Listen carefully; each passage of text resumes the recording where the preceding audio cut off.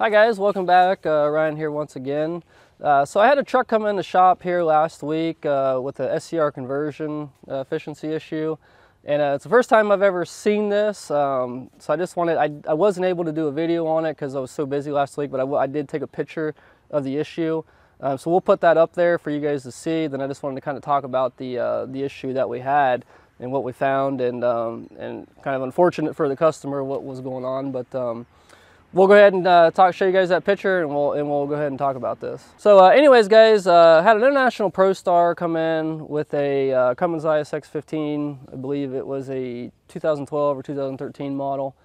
So originally, like I said, the guy came in with SCR conversion efficiency. I think there was a couple knock sensor codes, but they weren't like the dead to rights, you know, like a dew point or failure to activate or something of that nature.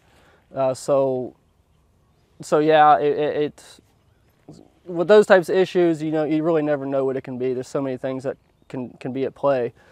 So the customer brought in knock sensors and all that stuff. I was going to go and swap them out, then kind of go through and then do a regen and go through the truck. So went over to the passenger side skirting underneath the door there and started taking the bolts and everything out. And I kind of noticed there was a big hole in the side, because it's all plastic. There was a big hole in the side of the plastic, and it was melted, and there was a bunch of soot and carbon.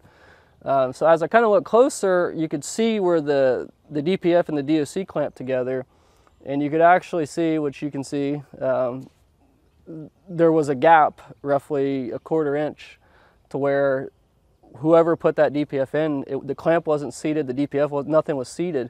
So I mean, that gets to 1,000 degrees in there. It's supposed to, roughly. So this gentleman actually had 1,000 degree exhaust gases, or, you know, roughly 600 to 1,000 degrees, coming out the side of his DPF and DOC where it's supposed to clamp.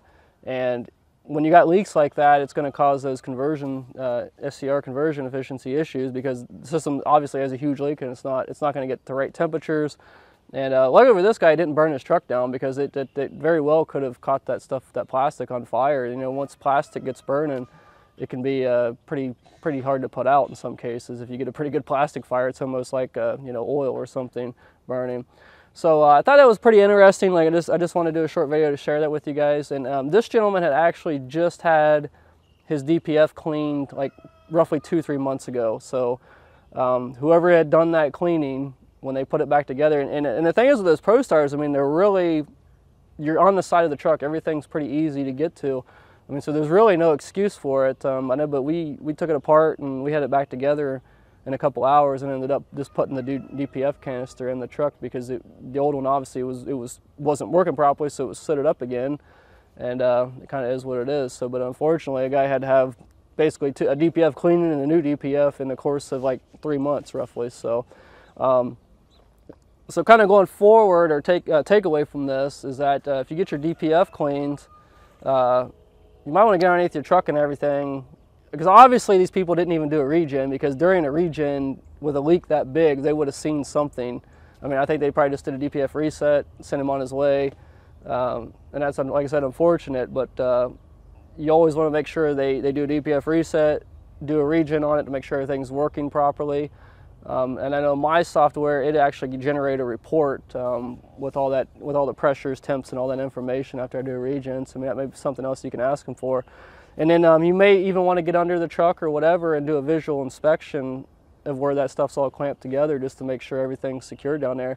Because like I said, it could burn your truck down. I mean, so it is kind of a safety issue, but not only it's going to cause you further emissions issues going down the road, you know. So just check that stuff out and keep that stuff in mind next time you get your DPF cleaned or replaced. Like I said, because this was ridiculous. I've never seen anything like that, to where, I mean, it was right in front of you. I mean, so it wasn't, I don't know how they missed it.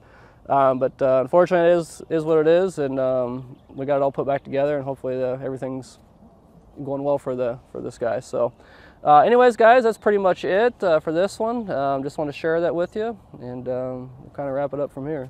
All right, guys, so thanks for watching. Hope that info helps you out. Like I said, just another little thing to look for out there.